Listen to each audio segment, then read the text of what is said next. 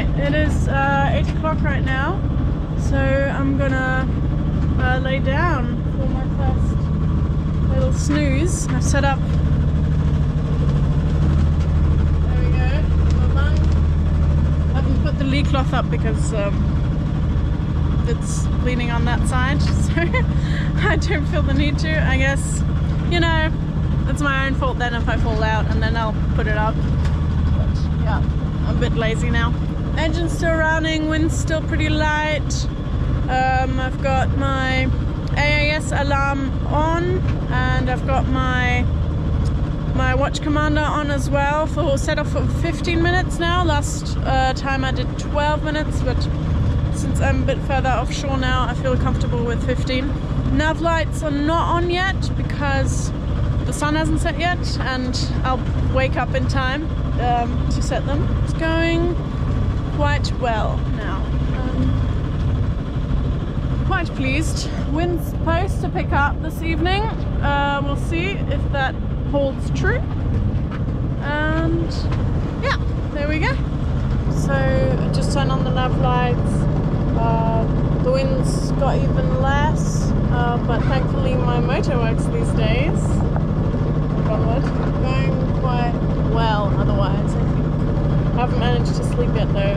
It's a bit hard when you're not really tired. Like, it's 5 to 9 now, sunset's at 9, and yeah, I'm not really in that rhythm where I'm tired at 9 already, or at 8 even. Okay, I'm sorry it's dark, so you won't be able to see anything, but you can hear my voice at least. There's a lightning storm going on over there, and oh gosh, I don't want that, please. Oh my god, I don't know what I'm gonna do. I hope it's moving away from me, but how do I know? I have to just watch it for a while, I guess, and then decide if I can even run away from it. I don't think so. From the moon it looks like the clouds are moving in my general direction. There may be a bit more east, which would be nice, I think. I don't know if you can see the lightnings at all. Yeah, that is terrifying to me. So, yay.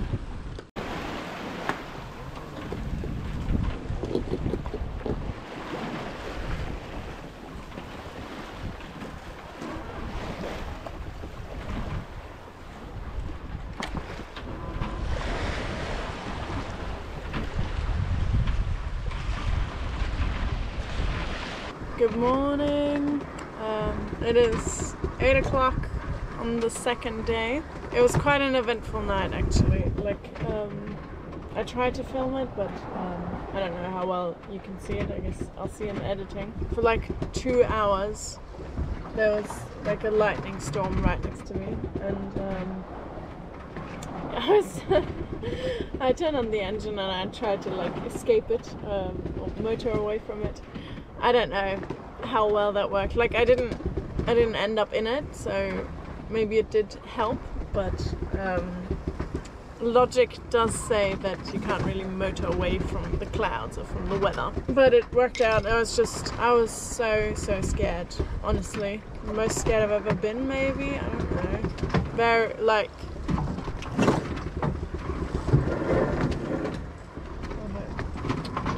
oh really? There's one point where I literally, honestly, thought I was gonna be sick. I was so scared that the clouds and that the lightning was coming my way, and then because there was so much of it. Like, it wasn't just like one little storm cloud. It was this huge cloud with probably 4, 5, 6 patches of lightning, where like the lightning reoccurred, and yeah, it took 2 hours to motor past it. So yeah, not a lot of sleep tonight, I'll be honest. I hope I can catch some during the day. those are my insights of yesterday night. Scary. Scary as hell. Yeah, other than that, I will be having a coffee. And I have some leftover dinner from yesterday, so I'll probably be snacking on that. Yeah, about 140, 130 miles to go, I think. Let's get it.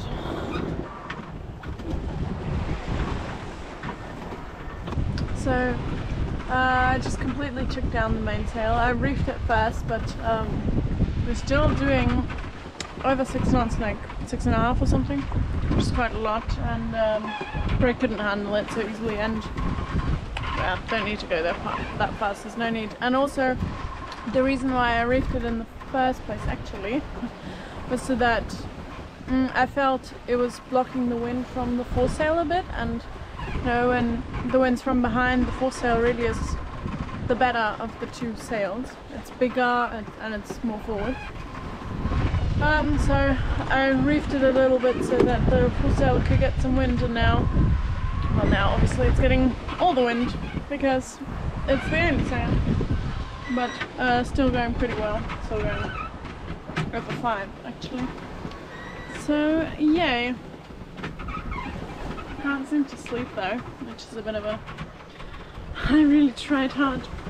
Other than that, it will be very eventful. Oh, please no. I feel like I had an eventful enough day yesterday. I think if today is just like super chill, that would be amazing. Like, eventful enough that there's enough speed and wind to get me where I need to go, but chill enough so that I can not have to do too much.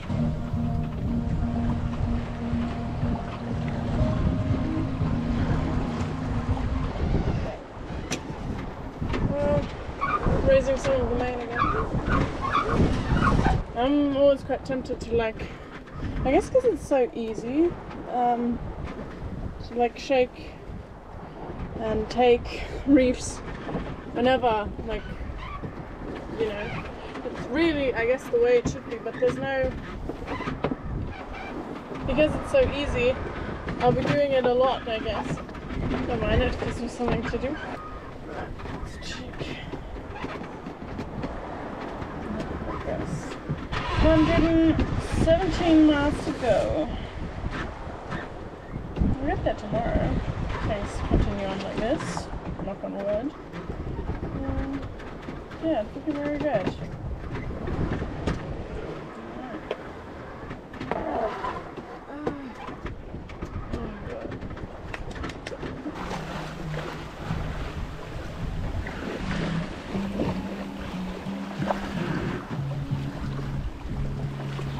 Okay, I've got a little sewing project. This is my Spain flag, and it only has like you're meant to stick a stick through here, but that is not going to work for my flag line. So I've got some flag line here, and I'm just going to like feed it through there and then sew it together. And I hope that holds up. I'm really bad at sewing, so this is going to be so much fun.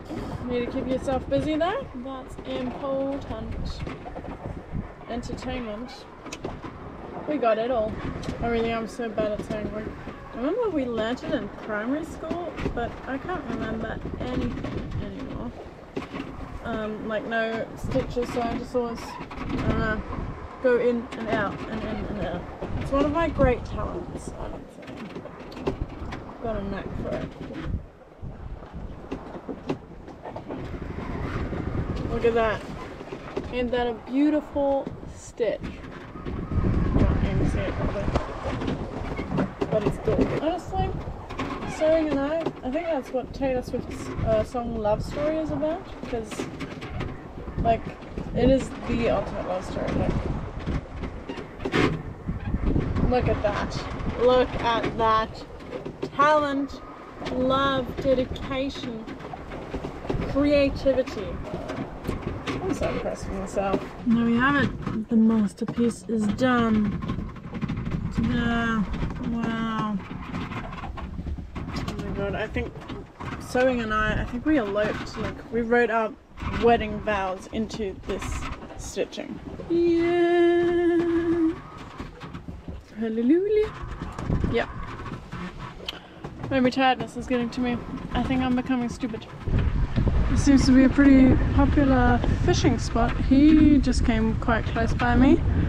And the AIS that I watch is showing me lots of targets, and they're all fishing boats from either Spain or France. I guess this is the meeting point. But yeah, well, if they're trawling, obviously I keep out of their way. Well, I generally try to keep out of their way, really. But if they're trawling, often the AIS says that information. Or you can sort of guess as well by the speed that they're going. Like if they're going really slow, like a knot or less maybe even, then they're probably trawling or something. But if they're going like 10 knots, then they won't have any nets out. At least, like, if anybody's an expert in fishing boats and that is wrong, please correct me. But that's always the assumption that I worked with, at least. But yeah, sometimes in the AIS information it'll say engaged in fishing or something like that. Seeing as this is my first multi-night trip, and by that I mean 2 nights, I thought it was going to be really interesting for me to see how I deal with like the catnapping and everything. And mixed reviews thus far. Though, I mean, the second night hasn't even happened yet. I did have like a really good spell this afternoon, which is nice, but I'm not a good napper, I think. This is a skill you can train yourself, your body to be good at, but it takes a while for me to go to sleep at the moment, so out of 15 minutes of laying down time, I'll probably sleep like 5, which isn't that rejuvenating, I'll say. But yeah, like I said, I had quite a good spell this afternoon where I basically fell right back asleep after I lay down. Another thing, this trip, my battery is really empty, which I guess I've been running the autopilot a lot, and he's been working hard as well. And it's been this sort of weather, like very overcast, so I guess that all adds up. But it's never happened to me before. Like since I got solar panels, my batteries have not been empty. But you know, solar panels only do help when the sun does shine, and it does, like the little blinky light on the charger says that it is charging, but it's got to be like minimal. So I don't know what I'm going to do during the night. During the day it was okay. I never had any issues there, but I think, you know, once the sun sets fully and there's not even like the slightest trickle of charge coming in, it might become a problem. And here's another thing that adds to that problem, is that yesterday, while I was trying to run away from the storm, I was motoring, and then already the battery was saying that it was empty. So I thought like, oh yeah, I'm motoring, it'll charge itself up now. It did not for some reason. Like, okay, again, I had the autopilot on while I was motoring, but I thought the alternator would give enough charge to charge the batteries up even more. Also, since last night's storm, I am irrationally terrified of clouds. So that's also fun, because there's a lot of them. So it's been a really, really good day for me and clouds. Okay. Double charge on the go right now. So as you can hear, I've turned on my engine and I'll be hand steering for an hour, and then, I mean, that should charge the battery, otherwise something's wrong. But also, the sun is out. It is 1 hour from setting, so not a lot of sunlight, but sunlight nonetheless. So double charge, can get this leisure battery topped up, and then I can have some snoozes in the night. I would like to clarify that I only later learned that the alternator takes much longer to charge the battery. Please excuse my ignorance. Alright, 2 developments. Running the engine did not work. The autopilot is currently running on both batteries, which is not really a good solution for, you know, I mean, both means if the leisure battery is empty, it's running off the engine starter battery. It's not really a solution, because when you start the engine, obviously I want that to be topped up. I don't understand. I ran it for an hour.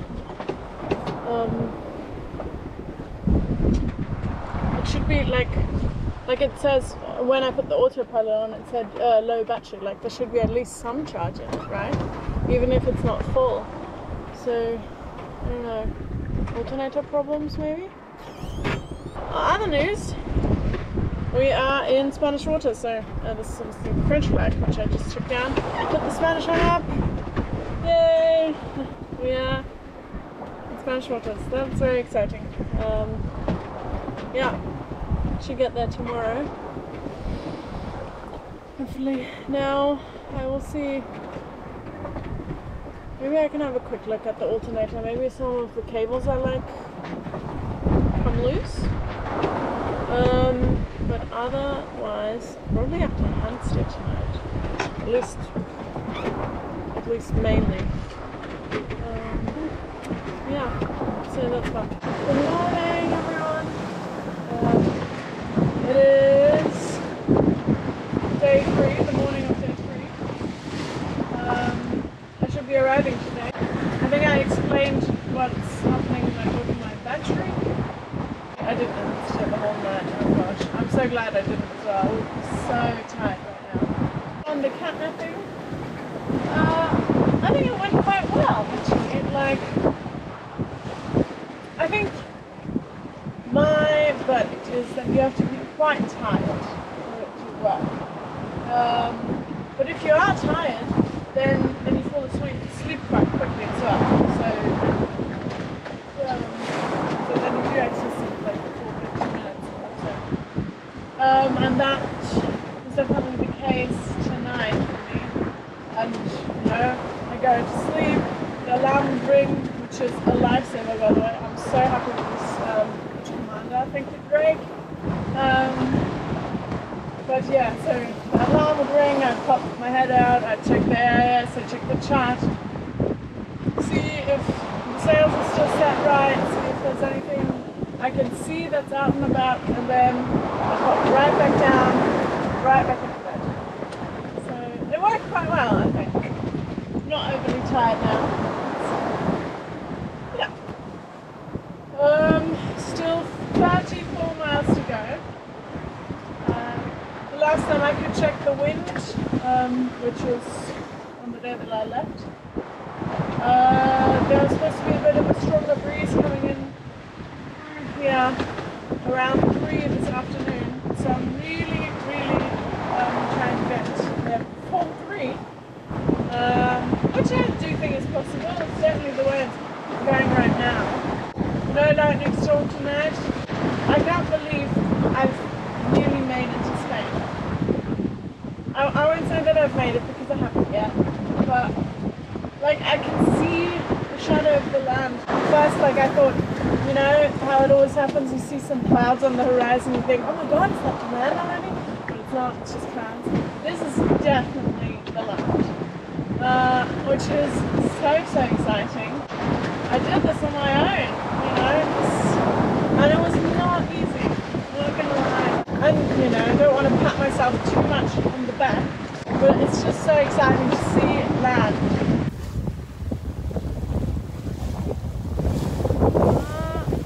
Can't even see it, but land, hey! So a quick look at the sails, you know how it goes. Got 2 reefs in the main and 1 in the foresail. There we go. Sea state looks like. course now you calm down. On camera, of course, it doesn't look as bad as it actually is.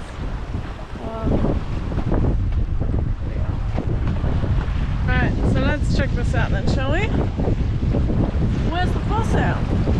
I took it down. It is so windy that even the mainsail's got one reef in it. Still doing. Okay, that says 4.7 now. That's fine. But yeah, 4.5, 5 knots, sometimes 6. I think maybe I've come around a little corner. Watch out, wind noises. Over there, it was so windy. But I'm going into this little river, hopefully, over there by Santander. And I really do hope that that's well protected, because otherwise I'm going to have a little think where I will spend the night. But on the chart it looks pretty well protected, so I've got high hopes.